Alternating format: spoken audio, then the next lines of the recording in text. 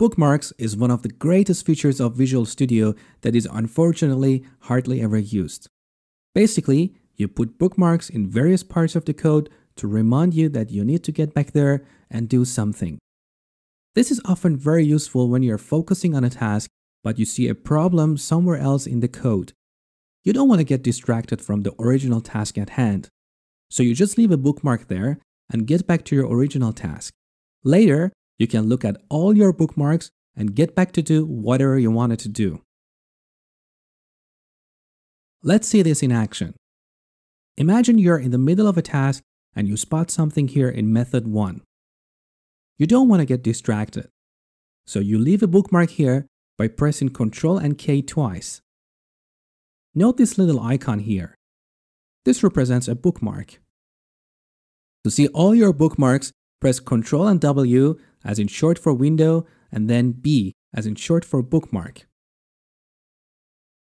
Note that the bookmark I just created is listed here. You can double-click it and change its name to something more meaningful, like requires refactoring. I know what you're thinking. You're probably saying, Mosh, didn't you advise me not to use the mouse while programming? Yes, I did say that. To be honest with you, at the time of recording this video, I don't know a way to rename a bookmark without using the mouse. Hopefully, one day when I figure it out, I will update this video and teach you and everyone else how to do it. Note that you can remove a bookmark by selecting it here and then clicking the delete icon here. But you can also remove it in the code. Position the cursor on the line where you have a bookmark and then press Ctrl K twice.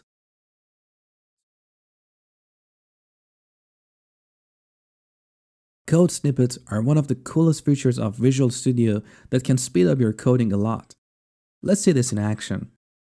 Here I've got a class called CodeSnippetExamples.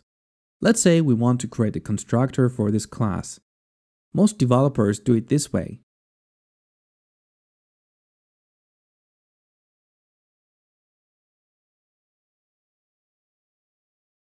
Here is a faster way of doing that using a code snippet. Did you see how faster it is? So how does this work? There are certain reserved keywords that you can use to automatically insert a ready-made code snippet into your code. In this case, I used the keyword ctor as in short for constructor and then press the tab. Let's try again.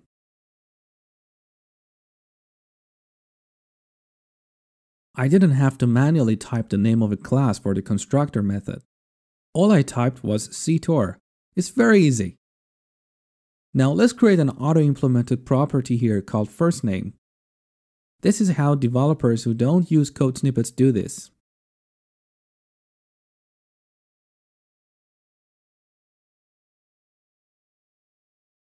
You can do this faster using a code snippet. Just type prop and then press the tab. Note that the type is highlighted. It's ready for you to specify the data type of this property. We type in string and then press the tab again. Now the focus is on the name of the property. Let's give it a name. As you see, some code snippets require parameters. In this case, the name and type of a property are the parameters that we have to manually specify. With the last example for a constructor, we didn't have to specify any parameters. When you need to specify parameters, you hit the tab to move to the next parameter. Here is another code snippet. If you need to create a property with full get and set methods, you type in prop full.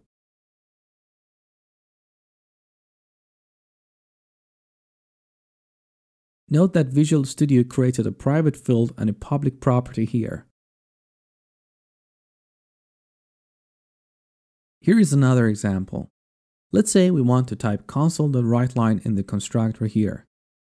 We can do so by typing CW as in short for console.writeLine and then press the tab. There you go. Isn't that great? Here is another one. Let's say in this class we would like to implement the equals method. We can do this by typing equals and pressing the tab. There you go. Visual Studio created two methods for us, equals and getHashCode. You can go ahead and customize these methods according to your needs. Here is another useful one. To create a try-catch block, use try, like this. Or you can use try F if you want to create a try finally block. Another useful code snippet is for. Let's try it.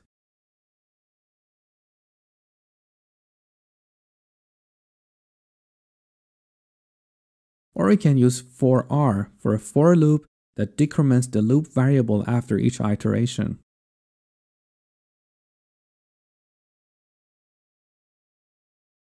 Here is another useful one. Let's create a list of strings and call it names.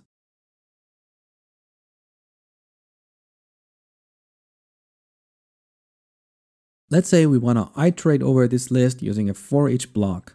So we type in for each and press tab. Because I created the for each block near the names variable, Visual Studio detected that I may want to iterate over this collection. So I don't have to manually specify the name of the collection or the loop variable. Just press tab to commit the code snippet. You can also use while or do code snippets for loops. Let's try it.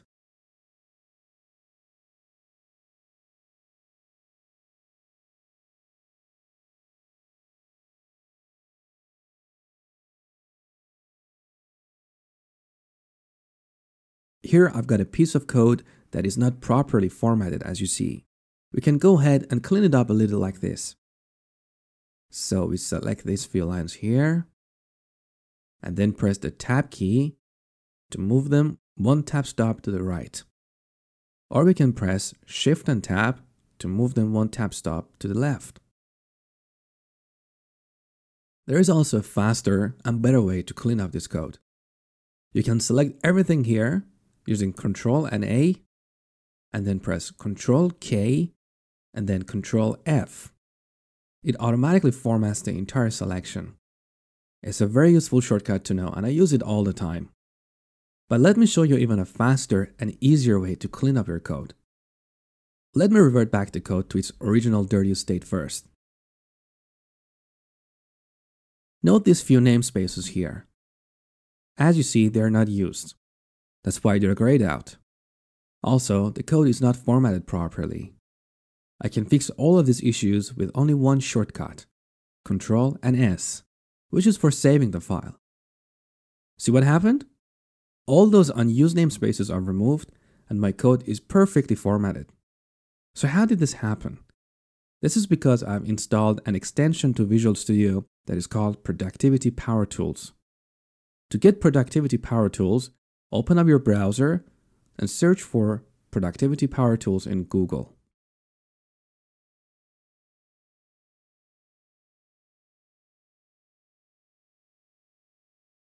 You will find this page on Visual Studio Gallery. Click the download button here. This will download a VSIX file, which is basically an extension to Visual Studio. Just double-click it and it will install automatically. It's very easy. You may have to restart Visual Studio after installation. Once you got the Productivity Power Tools, then go to Tools, and then Options. Here, select Productivity Power Tools, and then Power Commands General. Note these two checkboxes here. Format document on save, and remove and sort using on save. By enabling these options, your code is automatically cleaned up every time you save it. I think they're enabled by default anyway, but it's worth double checking.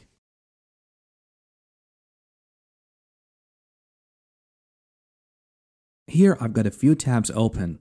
As you see, program.cs is the active tab. Let's say we want to open sample.cs tab. I've seen a lot of developers use the mouse to change tabs here. But again, as a programmer, you should rely on your keyboard.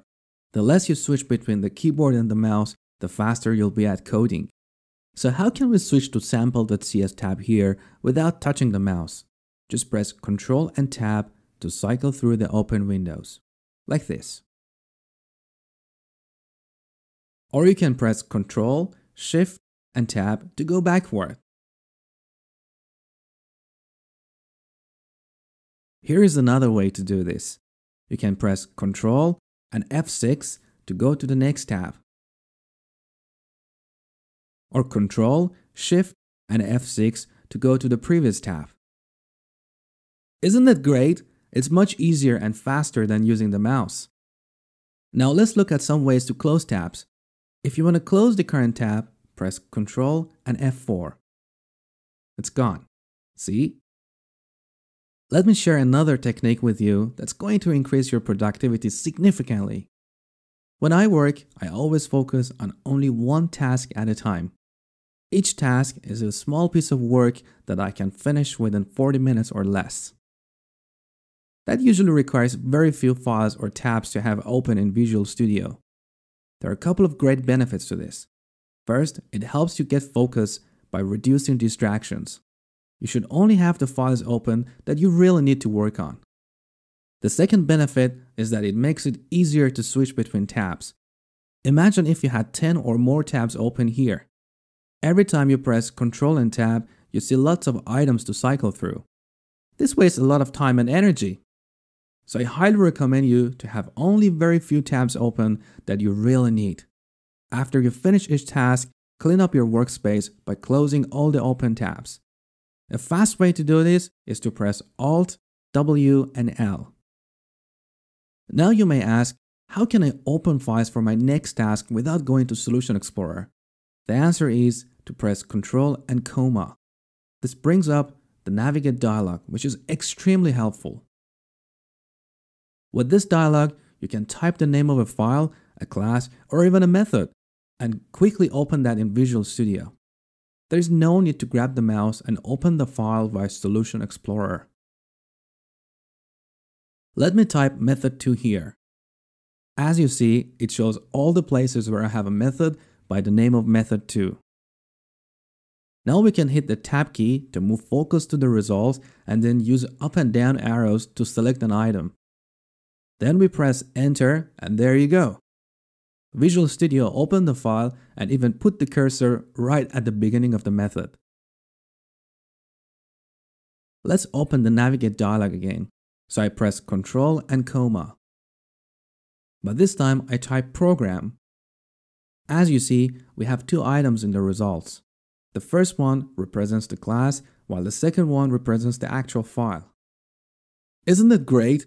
Imagine how much time you would waste if you had to use the mouse to expand and collapse folders in the Solution Explorer to find a file. Especially the larger your project, the harder it gets to find a file in Solution Explorer.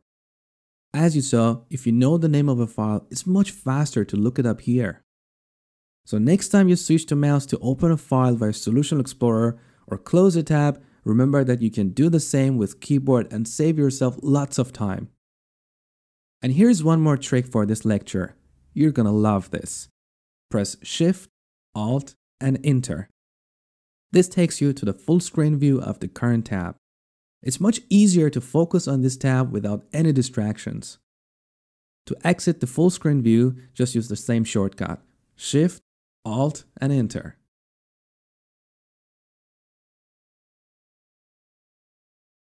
Sometimes when you're dealing with long blocks of code, it's better to collapse the blocks you're not interested in so you can focus on a small part of the code.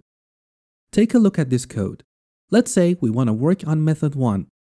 As you see, method 2 is a long method and is distracting. We can put our cursor anywhere in the method or on the declaration line and press Ctrl and M twice. See what happened? It's much easier to focus on method 1 now. Later, if you want to expand method 2, you can use the same shortcut to expand it. Like this. Note that you can apply this shortcut at any level. For example, we can put the cursor here near the declaration of the class and collapse the entire class. Or even the namespace.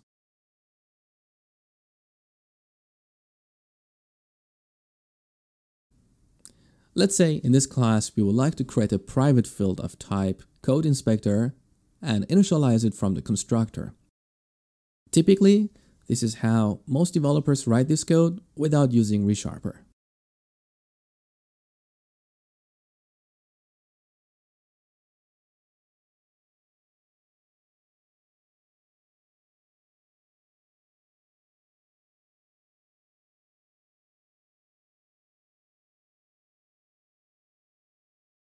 Okay, now let's see the ReSharper way.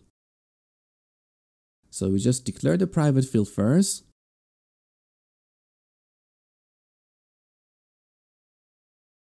Okay, now note this blue underline here.